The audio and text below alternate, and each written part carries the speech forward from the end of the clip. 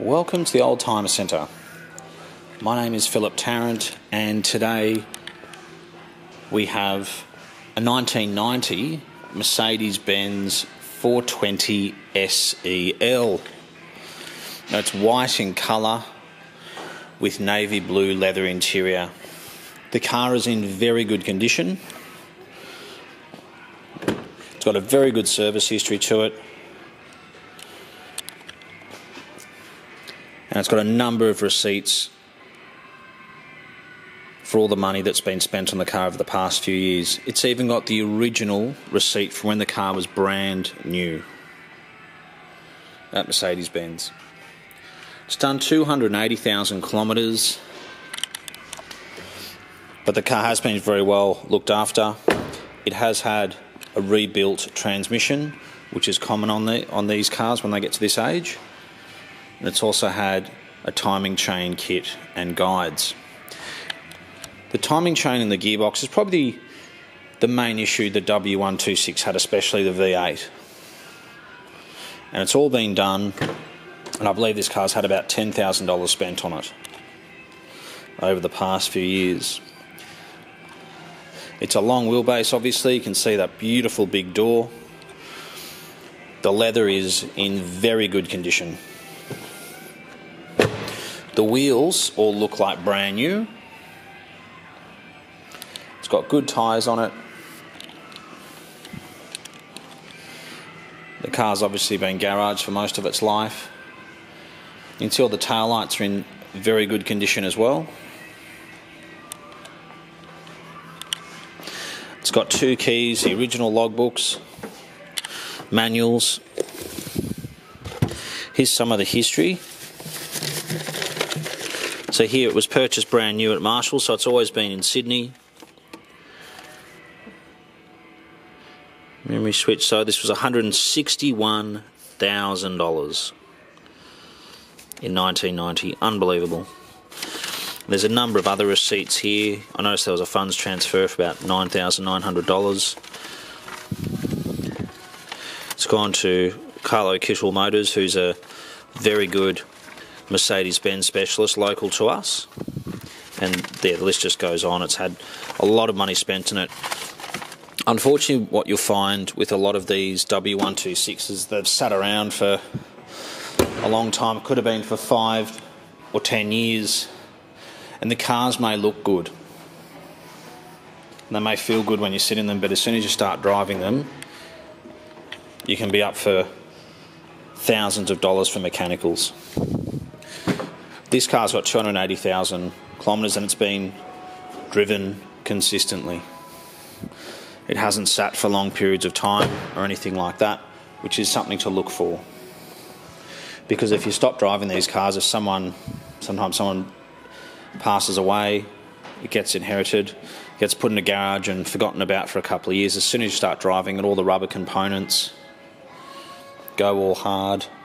So you've got to spend a number of dollars, thousands of dollars potentially on suspension components. It's also got self-levelling suspension, which is another thing which can come up if the car hasn't been driven. But as far as we know, and from what we can see, we've got 2 in-house mechanics who have looked at the car, and there's nothing to spend at the present time. The air conditioning is cold. The gearbox changes gear immediately. You can tell, especially with the 126, whether it's a V8 or a 6-cylinder, if it takes more than a couple of seconds to go into reverse, it means you'll be up for a gearbox in probably 3 to 6 months. This goes into reverse immediately, it goes into drive immediately because the gearbox has been rebuilt, as I said. Another thing is the air conditioning, and people love saying, oh, it just needs a bit of gas. Well, if the gas isn't there, there's often a reason for it. It's usually because you need a compressor, which is another $1,000. So all these little things add up is I guess what I'm trying to say. And I'm sure if you look online, you may find some cheaper 420 SELs, but I don't think you'll find one like this, which doesn't require any money to be spent on it. You can just get in it, drive it, and enjoy it, which is exactly what you want. It's even got the original Mercedes Benz mud flaps from new, which is great. All 4 of them are there. Usually 1 or 2 gets removed or falls off. So you can leave them on. If you take them off, some people think that they look a bit better without. The car just has a much more sleek look to it, but that's personal choice. We leave them on there. We basically leave everything on the car that was on it when we got it. In 1990 there was an update which basically got you an airbag, memory electric seats, and the beautiful soft leather, which is very good on this car. The timber is excellent. You know, towards the middle of the car it has gone a little bit lighter, but we've actually got a specialist who might be able to bring up that timber a little bit better. But other than the timber, everything about this car is great. Everything works. It drives beautifully. I've driven it. I actually had a 420 SEL. It was a 91 model. It was exactly the same colour as this. Long wheelbase, white with the blue leather interior, and I absolutely loved it. And I was certainly very happy when this came along because it brought back a lot of memories. And what makes these cars so incredible is that for a car which is over 5 metres long, it's got an incredibly good turning circle. It's got a reasonable fuel consumption. The 420 has plenty of power. They're safe, very reliable. And whether you want to buy it to drive on the weekend because you're a collector potentially, or if you actually want to buy it and drive it every single day to work, you can do whatever you like. It's completely up to you. The 420 also came with windscreen wipers on the headlights, which I think just make a very, very beautiful car look even more exclusive. But it's very impressive. We're very happy to have it here at the Oldtimer Centre. We used to sell a lot of these, but it's getting more and more difficult to find good ones. And so when this came up, we brought it into stock straight away.